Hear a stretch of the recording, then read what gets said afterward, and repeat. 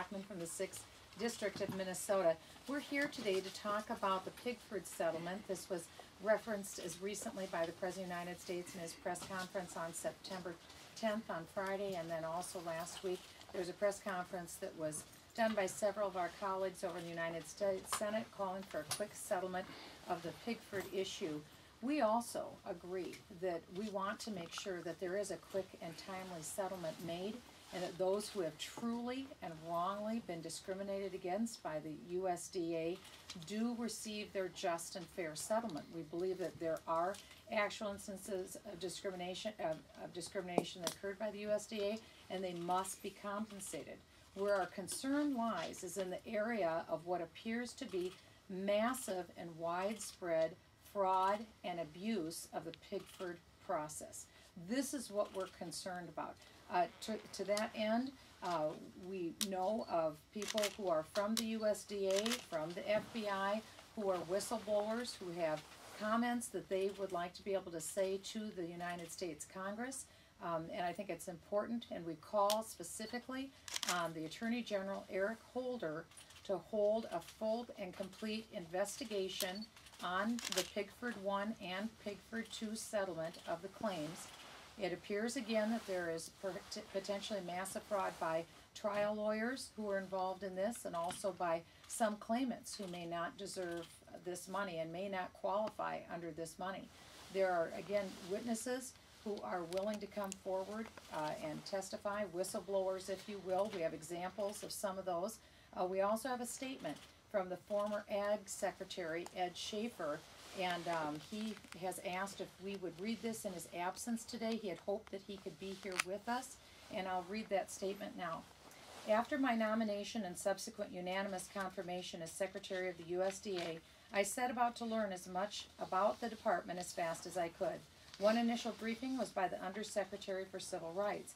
Included was a brief on several class lawsuits against the department alleging discrimination against minority farmers. Also, it was noted that there were allegations of the department dragging its feet in getting claims accredited and paid for the court-ordered settlement of Pigford litigation. I soon had several visits from organizations representing black farmers urging me to settle all claims quickly. I was concerned about the department's handling of discrimination claims and asked that the paperwork be expedited. It was then that I was made aware that there were possibly many claims that were fraudulent and much due diligence was warranted. Understanding that validation and verification of the claims slowed down the process, it was felt that since taxpayer money was at stake, that investigations into the propriety of claims were prudent and warranted.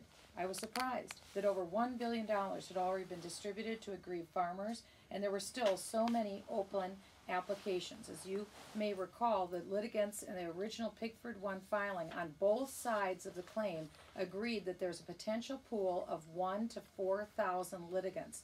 As of the first Pigford filing, there were 22,000 filings. 64% of those claims were awarded. Now, as you may know, there are 94,000 claims that are filed in the Pigford settlement, but according to the Bureau of Census, there were originally a total of black farmers in the United States of 33,000 black farmers, which again asked the question of fraud. But I felt that it was necessary to spend the time and money to validate these claims. While some claimed that a settlement on all claims would be in the best interest of the department, I thought it would simply be irresponsible to overlook allegations of fraud and abuse because of our responsibility to spend taxpayer dollars wisely and efficiently. A $100 million appropriation was included in the 2007 Farm Bill, which was signed and passed in June of 2008, to be used to settle claims. This money was needed to validate and verify the claims, as there was a huge backlog of pending cases, and neither the USDA nor the Department of Justice had the budget flexibility to look at each application and the circumstances to ascertain the validity of the claim. The process would be time-consuming and expensive, but we owed it to the taxpayers. I am concerned that the legislative validation process has now been overlooked, and our government has agreed to settle all claims without proper investigation of the potential fraud and abuse. This is unfair to those who are truly discriminated against and have legitimate claims against the USDA. These farmers deserve to know that their cases were heard and the judgment was in their favor. But by allowing some claimants to get paid that were never engaged in farming, or were not in fact discriminated against diminishes the legitimacy of those who were. Inappropriate payments will also sour taxpayer attitudes against our government. I've heard that Congress is considering spending $8 to $10 billion of taxpayer money to pay any claim of discrimination against the government, whether legitimate or not. This rush to judgment is totally unfair to all taxpayers, including the minorities who are truly discriminated against. I urge that our government step back and institute a procedure to properly investigate each claim to see if it is appropriate or not. The allegations of fraud and abuse must be addressed if we are going to assure our citizens that their government is pursuing equal justice for all. And now, Steve King of Iowa. Thank you, Michelle. My history in the Pigford issue goes back more than half a decade, when one of the county directors of the Farm Service Administration, who had been called here to Washington, D.C. to help administer the $1.05 billion that were paid out in Pigford 1, came back with a box of files that he had copied and a sick feeling in his stomach to see that, from his view, the magnitude of the fraud that was included. And I'm with Michele Bachmann and Bob Goodlatte and others.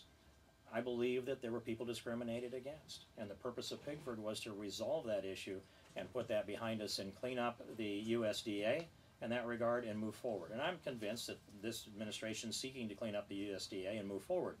But I think that they've turned a blind eye to the fraud and the corruption that is there.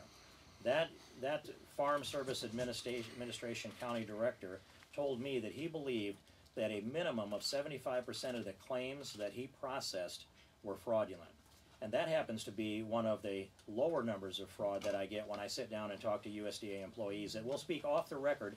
And I can think of at least 4 different meetings in my office where they're willing to come in and sit down and speak off the record and tell me their experiences, but they're afraid for their jobs. They're afraid of retribution, and I know we have a whistleblower's law.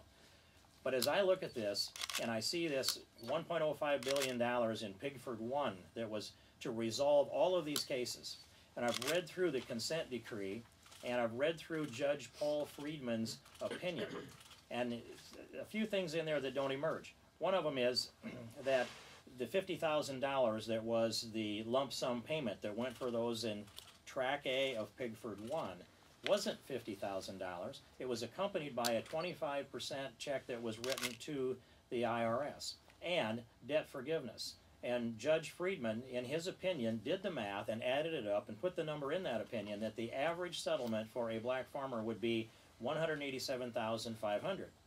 That's an average debt of $100,000 plus the 25% for that tax liability and a $50,000 check plus the 25% tax for that liability. There's not a mention in there on what is paid out in contingency fees, and I'm having a hard time documenting what those contingency fees are. But Pigford 1 was to resolve this issue, and they advertised it across the South. There were 42 public meetings in the state of Alabama alone, numerous newspaper ads that were run, and numerous radio ads, and I believe also television. It was prescribed in the consent decree how much effort had to be made to inform. And so we had perhaps put an end to Pigford until such time as we saw a bill that was introduced in the House by Bobby Scott and others and had a hearing before the Judiciary Committee. And at that time, those on that panel, I was one that my antenna went up because of my background with Pigford. And nearly the same time, we saw Barack Obama, at that time a United States Senator, introduce legislation to open up a second round of Pigford. Neither one of those two pieces of legislation became law. That would mean that Congress didn't direct Pigford 2 to be opened up.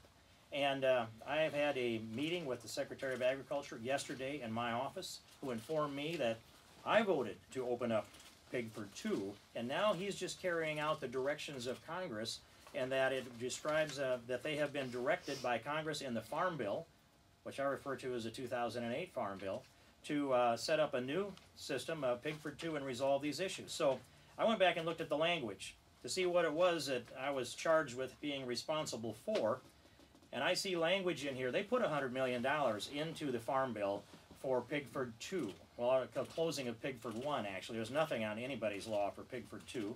And it says, shall not exceed $100 million. I had my debate with Chairman Colin Peterson, who emphatically stated that I had my numbers wrong. I stated that this would be a $1.3 billion additional claim, and that this was just a placeholder to open the door to pour another $1.3 billion into the pockets of people, many of whom never farmed, wanted to farm, or had a legitimacy for even making the claim, let alone be discriminated against. Well, I apparently lost that argument with Chairman Peterson. This language, though, reflects what he said to me, that $100 million would solve this, would clean up Pigford, and we wouldn't see it again, we'd put it behind us. That's not what the Secretary of Agriculture tells me. So we have the chairman of the Agriculture Committee at odds with the Secretary of Agriculture on this issue. Either it's $100 million that caps this off, as the statute says, or it's $1.3 billion that opens this thing up to any claimant whatsoever. That's where we stand, and I'm pretty intense on this, that when you have a statute of limitations and you close this off, and all of the people that are involved in the class have been addressed as to the validity of their claim. When I'm hearing that 75% or more of the claims are fraudulent, and I see that they have taken license to open up a second Pigford 2 without a statutory foundation, and go to this Congress and ask us for roughly $1.25 billion additionally, when Congress hasn't had a voice on this, a debate on this, or a hearing that spoke to this issue, then it is not time for them to slip that into a CR, and it's not time to see something like that come up in any kind of a lame duck session. But it is time for us to put the marker down and say, when gavels change hands in January, we have an obligation to the American citizen and taxpayer to do that kind of an examination and do a congressional investigation to actually look into the fraud, determine what's there, and see if we can actually tell the American people what's going on. I don't think we can put the toothpaste back in the tube, but we have an obligation to put the brakes on it now until we can see how deep the fraud goes. Thank you, and I'd be very happy to yield to my friend and colleague Bob Goodlatte of Virginia. Well, thank you, Steve. I'm Bob Goodlatte from the 6th District of Virginia and former chairman of the House Agriculture Committee and ranking member of the House Agriculture Committee up until 2 years ago. This is a very serious matter that goes back a long way, a lot more than half a decade, as Steve mentioned.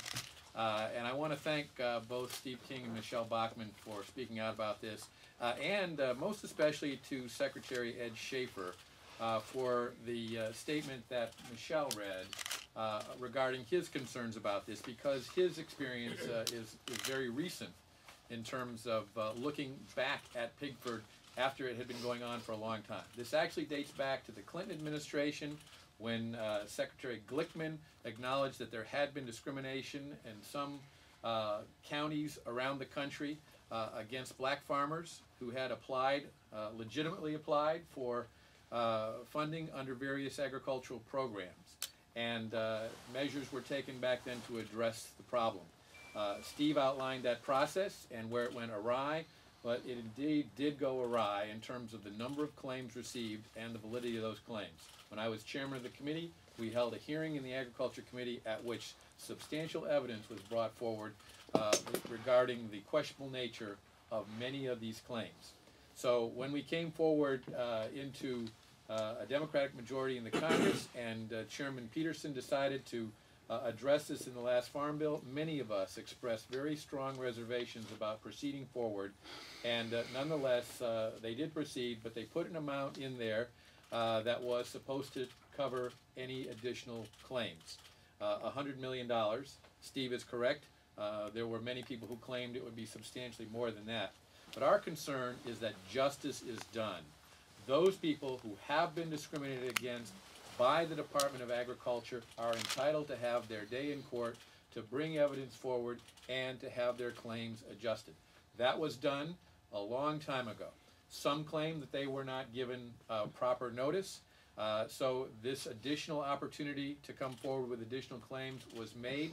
But the fact of the matter is that if that is done, it should be done under a set of circumstances where everyone who has an interest in this, those who've been discriminated against, and those who are going to have to foot the bill, the American taxpayers, all need to be properly represented under a fair system in which a judicial process is established where people have to prove the case that they were indeed discriminated against, because otherwise we do an injustice to those, as Secretary Schaefer said, who were actually discriminated against by giving payments to people who've never engaged in farming. There's been testimony that some of them have never intended to engage in farming. And the fact of the matter is, we need to make sure, because of the fact that there are going to be claims made against government agencies for a whole host of different things going forward in the future, that when those claims occur, that justice is done, that the American way of people having their day in court and being fairly heard on their evidence and being required to prove their case in court be continued and established. And the process that's being established right now by Secretary Vilsack does not do that. He should put the brakes on this. He should not be asking the Congress to sweep money into this under the rug here in the closing days of this Congress. And instead, we should have new hearings on this issue so that all of the details of what has transpired since the last congressional hearings of many years ago were conducted, so that everyone can see in a very transparent way what is being done to assure that those who are discriminated against are being fairly treated, and those who do not have legitimate claims are being properly exposed by a fair process. That, I think, is the appropriate thing to do, and I would encourage the administration and the leadership in this Congress to put the brakes on an effort to jam this through in the closing days of the Congress, and instead step back and do it the right way. And again, we want to be clear, the purpose of our press conference is to call on Speaker Pelosi, Leader Harry Reid, and President Obama to do a thorough investigation and not pass any appropriation for Pigford until that is done. We're also calling on Attorney General Holder to do his due diligence as well on examining the fraud implications that are involved in the Pigford settlement. And again, we go back to the original numbers of the litigants on both sides, which claimed they estimated on the outside from 1,000 to 4,000 litigants. And despite the Department of the Census indicating that there were 33,000, a pool of potentially 33,000 total black farmers in the United States, one would have to assume that not only was every farmer applying for a loan, every farmer was discriminated against, but also every farmer then would be eligible for Pigford settlement money. But not only that, we're now up to 94,000 litigants. That's an issue that needs to be dealt with. Also, if this level of discrimination was going on in the USDA, none of us are saying that discrimination was not going on in the department. But then we have to have an answer to the question. Why is it that there is no evidence of not even one USDA employee being fired over this level of discrimination? Certainly employees should have been fired. If they wouldn't have been fired, there certainly should have been evidence of reprimands or some sort of action being taken by the USDA. We have no indication of that, although we would like to see if that has been done. We want to make sure that this is not funded, and then also Steve King had indicated that there are witnesses that have come forward as whistleblowers